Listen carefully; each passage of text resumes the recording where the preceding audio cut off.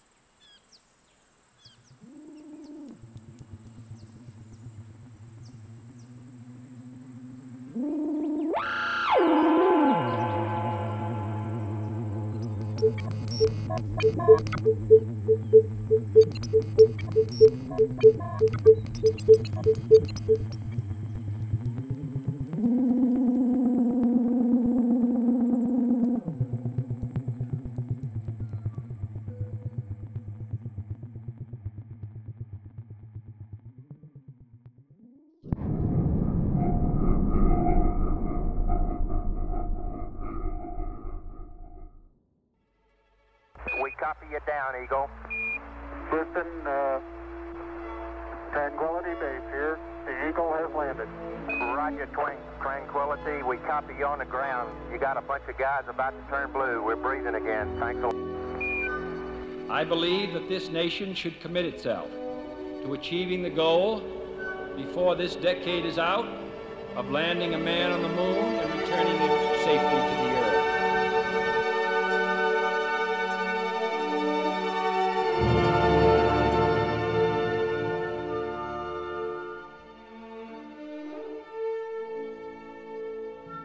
I was asked by the Minister of Highways at the time to come up with some kind of litter program. Well, there was a race between the Russians and the Americans to put the first guy up on the moon, and this was very interesting. I'm going to step off the limb now. That's one small step for man, one giant leap for mankind. I was just horsing around and doing some as designers do, I guess, try to get something. And I come up with a circle. And the circle developed into another circle, and it developed into the orbit.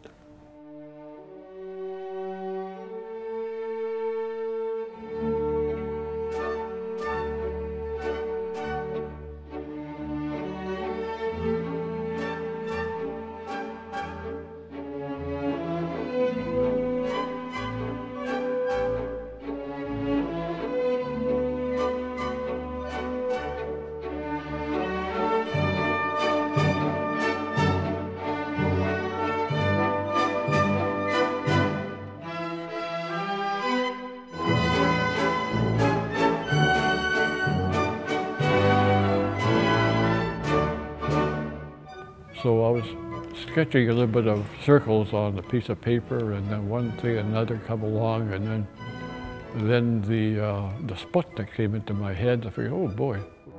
And I guess the rockets that were going up were always cylindrical in shape, and there was always feet there, especially landing on the moon. They had that foot. So I guess maybe all this happened in here somehow, and it just came on paper, and that worked out pretty well. It wasn't called the orbit then. It was called a litter sphere, I think I called it at the beginning. I think the first batch we got was 10, and then it came across pretty good, so we increased it, and I think it finally wound up that it was about 140, 150 all over the province. The province had letters from all over the world. They had a lot of response. In fact, they showed me the stack. They had a stack of correspondence from, like I say, all over the world. And I don't know about you, but if you ever go to somewhere, do you write a letter and say, oh, I really enjoyed this trip over to wherever you went? Not very often.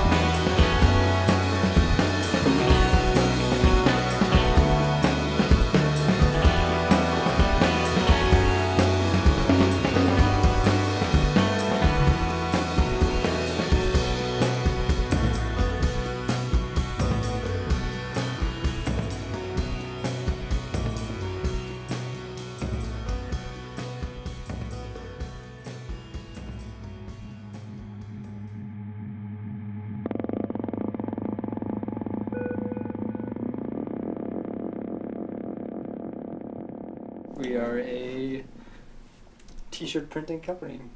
We specialize in doing custom print jobs for people who want shirts, 2 or 20 or 200. And we also have a line of our own designs, most of them featuring local stuff or, And we do buttons. Buttons. What inspired the Orbit's design?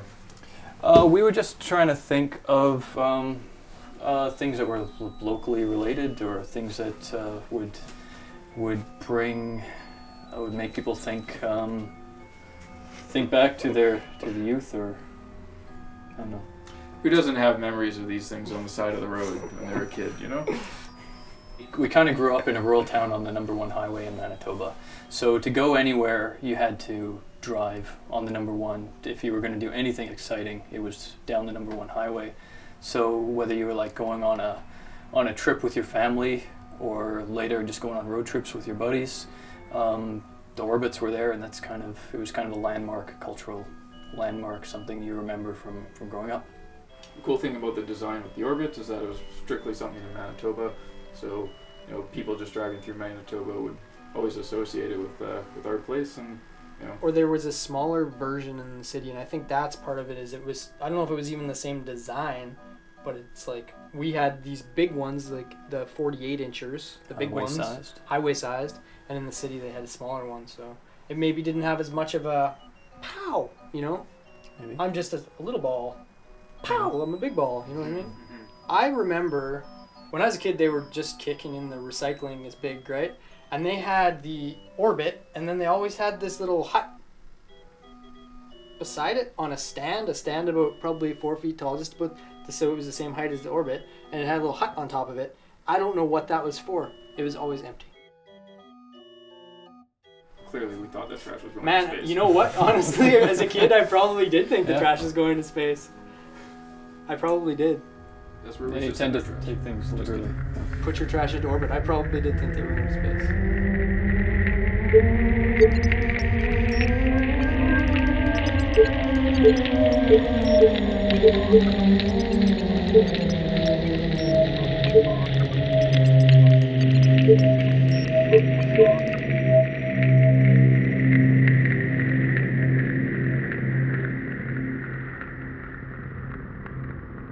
It got to the point where they weren't using them just for litter, they were using them to dispose of garbage.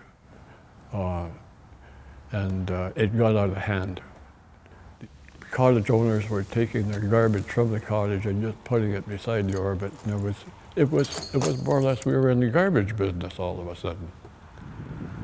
But then it got to the point too in certain areas where and I don't know who it was, I can't put my finger on it, but you'd find livestock, dead livestock in there.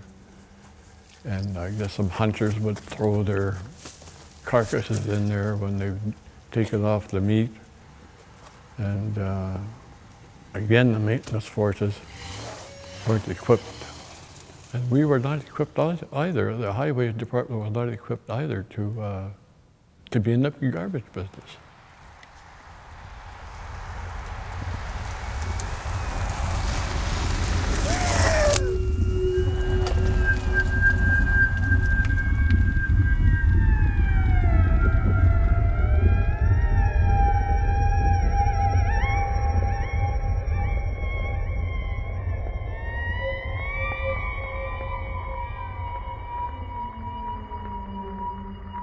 I was thinking the Manitoba Museum should have an orbit display. I don't know if any of them still exist or if they'd have to remanufacture one. Or It would be cool. I think people would like to see, you know, anything retro come along, and even if it's a people retro trash can. people have memory of the orbit, so bring it back. Would I like to see them again? Yes. And I also have an idea on how we could use it and redesign it so that it could be used again, and not have all that garbage that people should take to the dump. If any politician that's interested, I have an idea.